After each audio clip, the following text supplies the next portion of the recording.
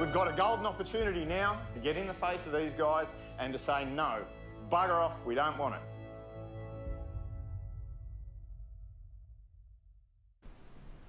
Hi everybody and welcome to another Nature Chat, and yes, today we are talking about the Pilliga. I'm really excited today to have Elle Lawless, our Newcastle campaign manager. Hi. And we have special guest, your mum, Penny, from the Pilliga region. Hello, how are you? Hello, Michaela. Hi, Michaela. Hi, everyone. Great to have you here. So basically, Elle, we've seen a little bit of a clip of Pilliga Rising, which is, a movie that we've actually made that really demonstrate the community coming together to really protect the Pilliga. Can you give us a little bit of background on this campaign? Yeah, of course. So this is a really long-running campaign. It's been going for close to a decade. And there have been many campaigners involved and many people across the Northwest region and actually the whole of Australia. So really top line is that Santos is proposing to drill 850 coal seam gas wells in the Pilliga Forest and the surrounding farmland. And this would greatly impact the Great Artesian Basin, to recharge zone for the Great Artesian Basin, impact the groundwater, the wildlife that depend on the Pilliga for survival, as well as the beautiful wildflowers and trees and all the rest of the nature. But also the livelihoods of all of the farmers in the region, the future of their life on the farm. It's really important food producing area. But most importantly, it's the sacred land of the Gamilaroi peoples, and drilling into the Pilliga is going to greatly impact their living culture and their connection to country. Yeah, and I was just getting into some of this campaign. Like, this has been going on for a very long time, with many campaigners from the Wilderness Society contributing to this, and many different people from across the region and the community as well. Yeah, so it's actually quite a beautiful example of people from all walks of life coming together on a shared issue and coming together for different reasons. So as we know, gas is a dirty, polluting fossil fuel. So a lot of people have come to this campaign because they're concerned about the impacts to the climate crisis. But other people have come because they're concerned about impacts to groundwater or to their farms or to their town. So it's really brought people together. But 97% of the local community have said no to CSG in ongoing community surveys, and also as well as the Gamilaroi people. So 0% of native title agreements have been signed despite years of negotiations. So it's a really hot pressure issue that's just continued to be covered in controversy. Yeah, so we've seen a lot of people. We're just seeing images right now of just a selection of those that have said no to CSG for children's future because of their worries about over fossil fuel and what it's going to mean to a local Indigenous and their culture. You know what? I know both of you really have a strong connection to the Pilliga. Penny, can you give us a little bit of your background and your connection to the Pilliga and your campaign? Yes, Michaela, I actually grew up in the area. I grew up between Narrabri and Moree. On a property up there was cattle and wheat property. It's a very big food producing area, a big agricultural area, and it employs a lot of people in the area. It's very important. And most farmers and graziers up there have dams and things, but they rely heavily on that underground water, especially the further west you go. If they lose that artesian water from the artesian basin, or it's polluted, their livelihood is devastated. And your grandfather particularly had quite a connection too. Yes, my grandfather had a property out in the Pilliga, which is south of Narrabri, and actually my cousin still has the property. So even though I didn't grow up particularly in the Pilliga, we spent a lot of time there as children. And as my children grew up, I made sure that I took them to the Pilliga to show them what was there and the beauty of it, from Yarra Lake through down towards Barradine and to the sculptures, to the salt caves, and all through the area with the bird life and the animals and the plants. Yeah. Oh, that's brilliant. Look, everyone, I just would like to shout out to everyone who is actually watching us right now from wherever you are, whether you're local to the Pilliga or whether you're across the country. Please, in the comments below, let us know where you're watching from. And if you have any questions for Penny or Elle about this particular area, which is really, really special, please let us know and I'll pass them on. Now, Elle, you obviously got to spend quite a bit of time as a young kid out in the Pilliga. You want to share a little bit about that? Yeah, thanks, Michaela. As Mum was saying, she really made an effort when we were kids to make sure we spent lots of time in the natural world, but most importantly out in the Northwest region, because that really is her home, and I also feel a really deep connection to that area, to that land. So yeah, we used to go bushwalking and bird watching. I still really enjoy bird watching. Out in the Pilliga, there's a really beautiful bird called the rainbow bee eater. That's quite stunning. Wow. That's, yeah, really beautiful. But the Pilliga itself, it's just really full of life and richness and wonder. And I think for me as a small child growing up, I really saw that deep, like, biodiversity in this forest. And it really drew me to be working for nature protection, which is what I do now. Yeah, I had the great honour of spending lots of time outside. So my grandma still lives in Narrabri, and every school holidays used to go up to see her, and yeah, just really be part of that country. Yeah. Really fortunate to have a mum who cares so much about the natural world and plants and could teach me all about that. Oh, that's so cool. And like we've got some questions coming in. We have one here from Maureen Smith, who actually is asking what are some of the really special animals and birds that live in the Pilliga? You know, and that is such a great question. And one of the things that having worked on the Pilliga campaign with you a little bit, I in particular is pretty keen about some of the frogs that you have out there, which I don't think most people really think out to a kind of more of a deserty type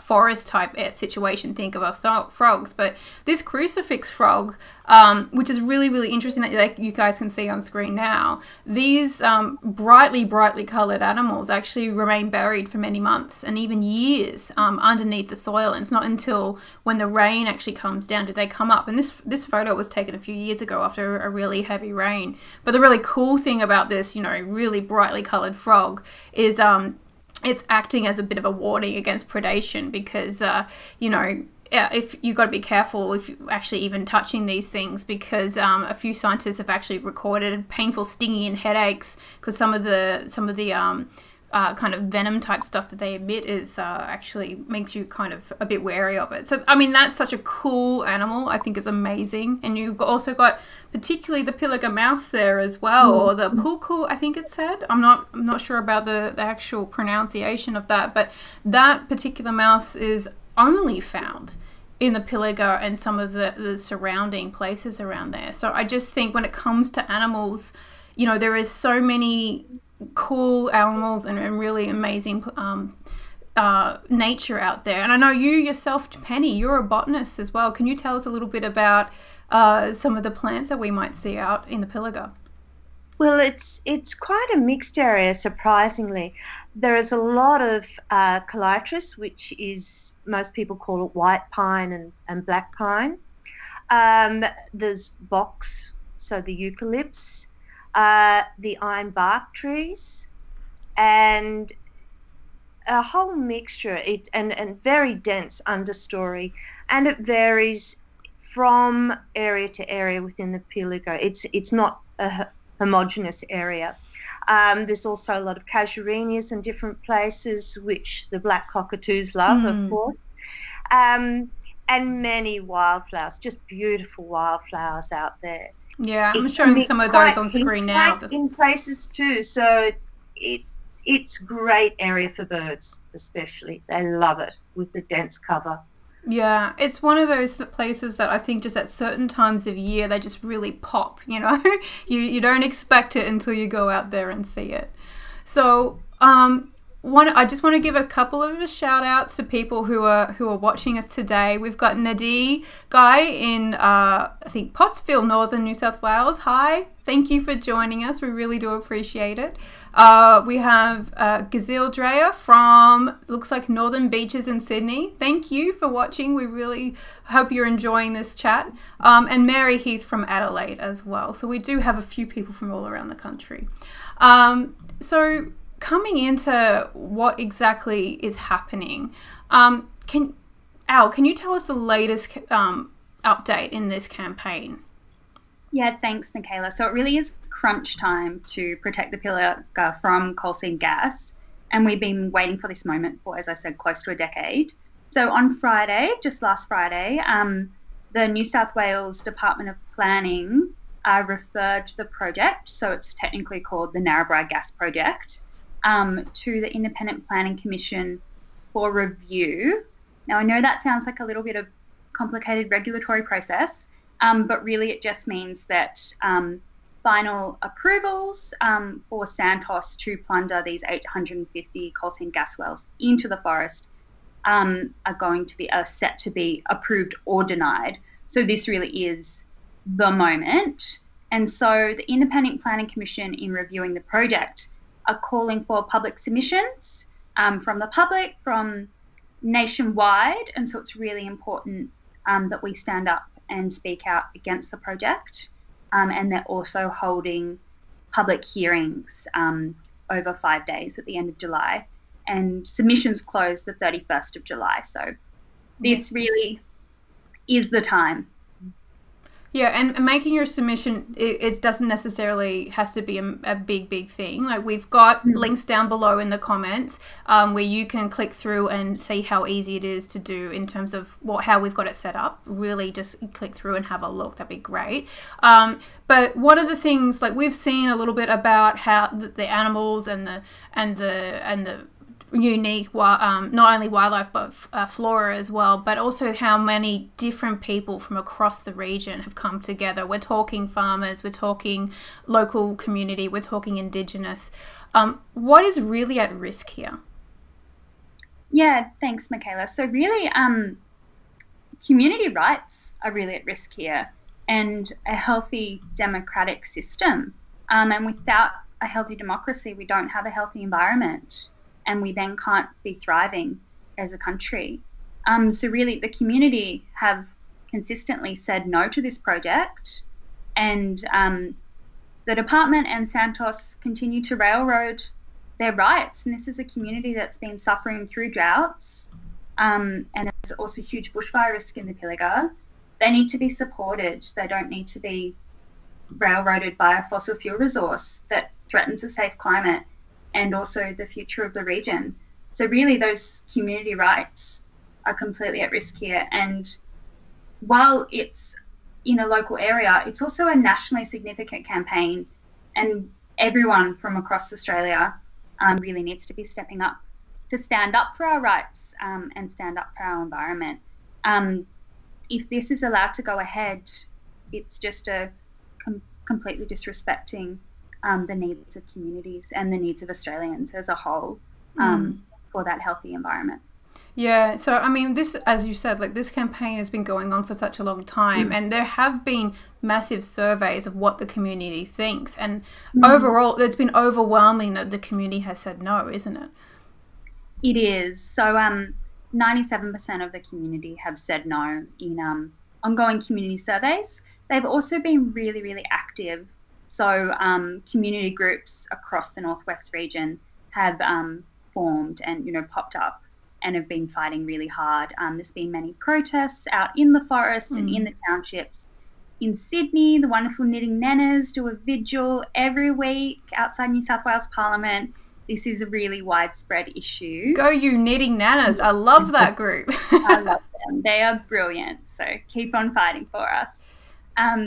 And yeah, so there's also koalas in the Pilliga. I think Maureen had that question before about the animals. So it's the biggest koala habitat west of the Great Dividing Range. And with koalas at the moment, with everything that they've gone through with bushfires, another place to actually, we could stop having habitat impact seems like a no-brainer to me. Yeah, exactly, Michaela. So, yeah, in the recent Black Summer bushfires, we lost over 30% of koala habitat nationally. We really need to be protecting it. This is no time to allow that habitat to be destroyed if we want the species to continue surviving. Yeah. And Penny, what does with your farming background, and like I have a farming background myself, I come from irrigation country up in northern Victoria along the Murray River, so I totally get what it's like to come from a multi-generation farming family. Like what does that mean to that section of the community? What's at risk for them? The whole livelihood. It just means if we lose this water, if we just can't survive. I mean, we just cease to be able to function. So that whole food bowl in the northwest is under threat. And for what?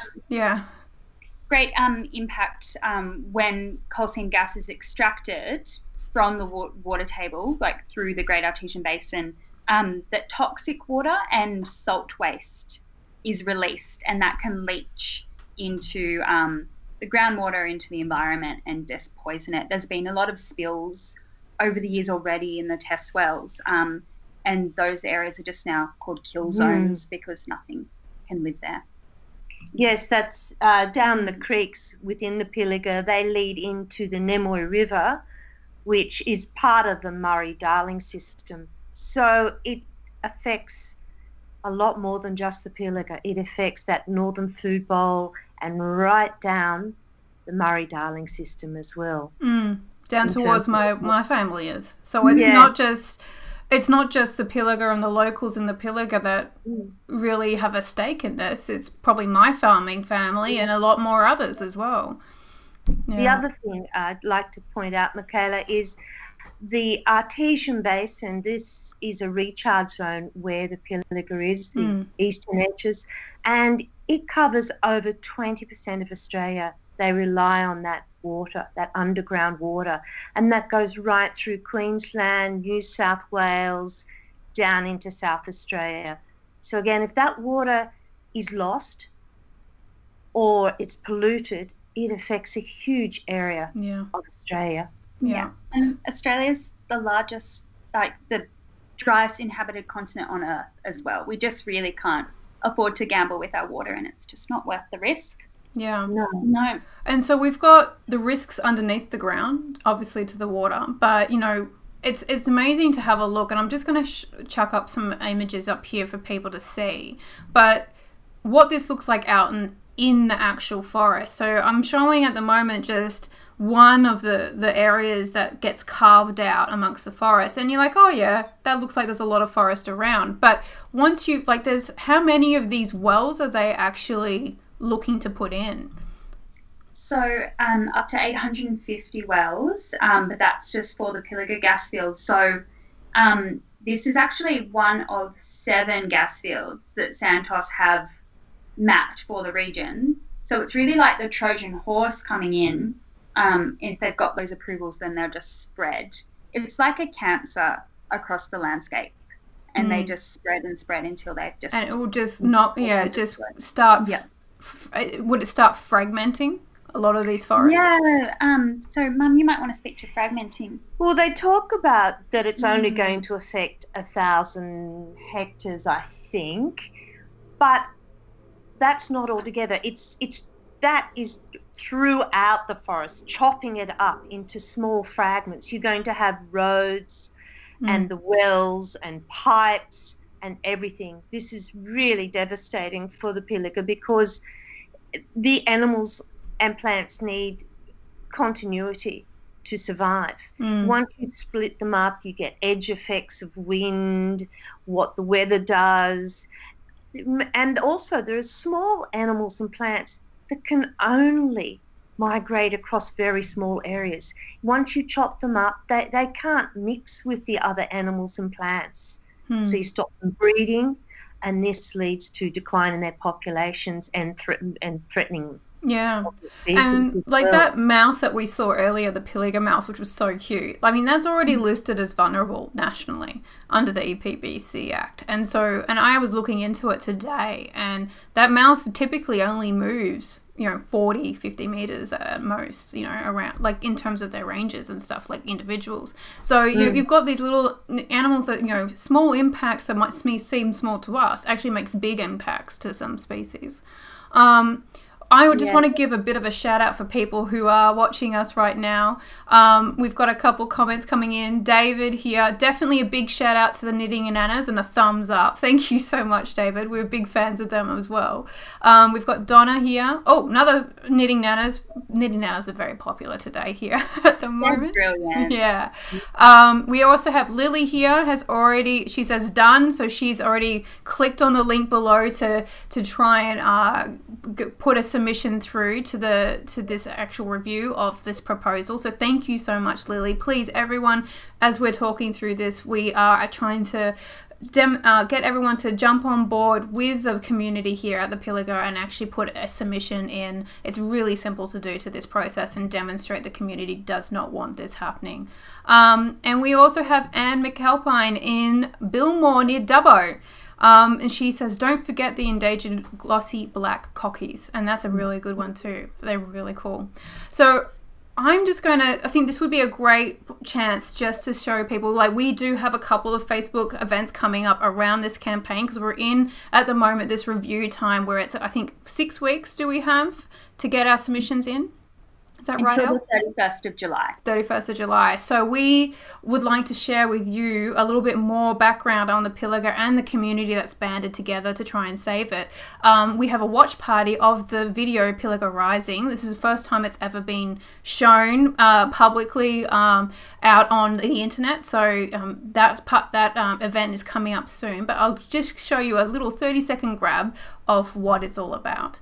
So we'll be back in 30 seconds, I guess. The Pilliga has protected us since the beginning of time. If we do nothing, our water will be irreversibly poisoned. People who love the Pilliga would never ever trade it in for money. We can always take the companies on.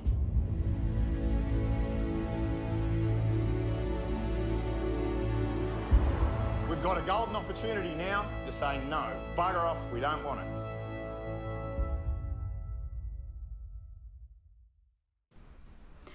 So we're back, and so you can join us at that watch party to watch Pilliga Rising live. The link to our Facebook event is below. Please click on it, check it out, see what's going on and join us.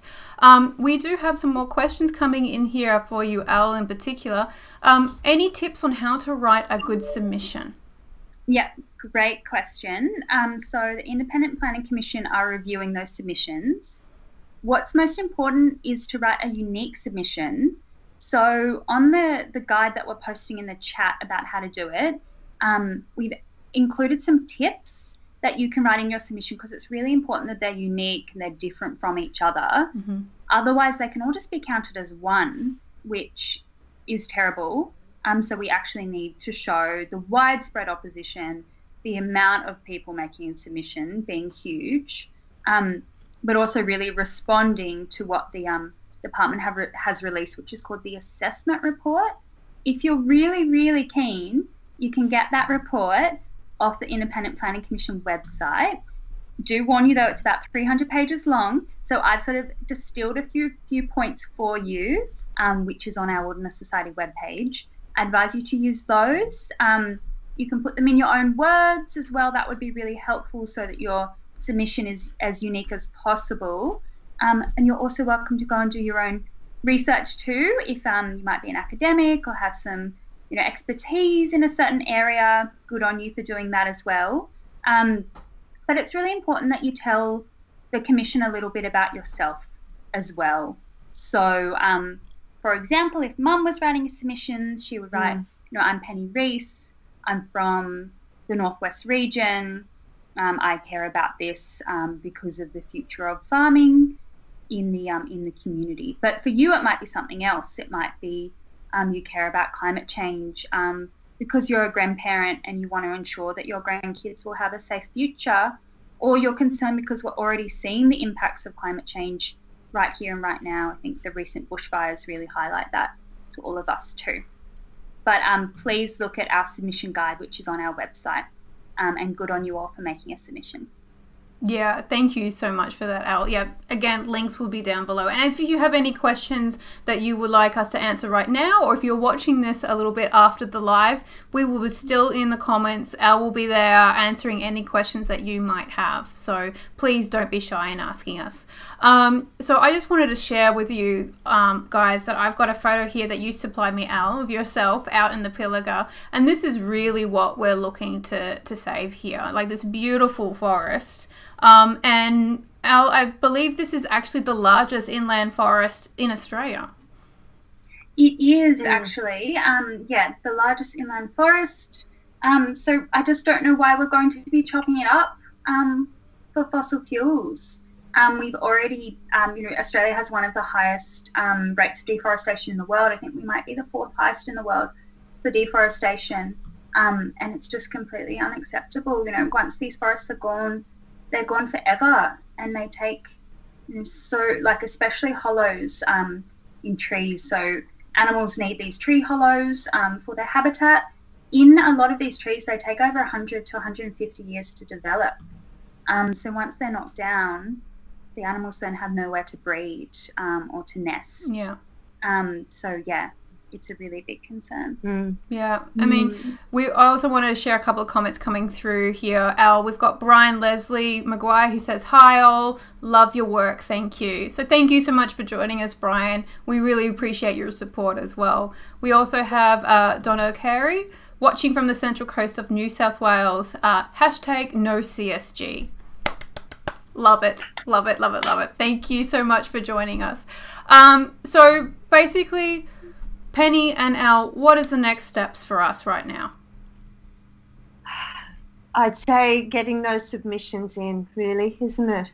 I'm just so disappointed with the government, the New South Wales government, and I think we really have to show that we object. We're not giving up.